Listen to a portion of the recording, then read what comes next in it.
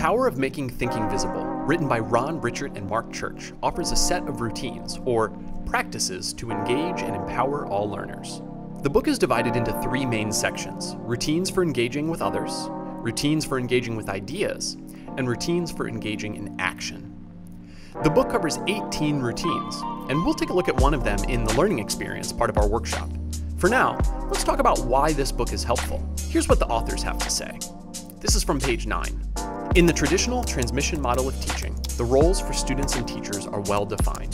The teacher delivers, often through lectures, PowerPoint slides, or assigned readings, and the student is the receiver, taking in the delivered information. When teachers embrace the goal of making their students' thinking visible and begin to make use of the associated practices, they begin to see shifts in the roles played by teachers and students. These shifts are small at first, but over time have the potential to become seismic.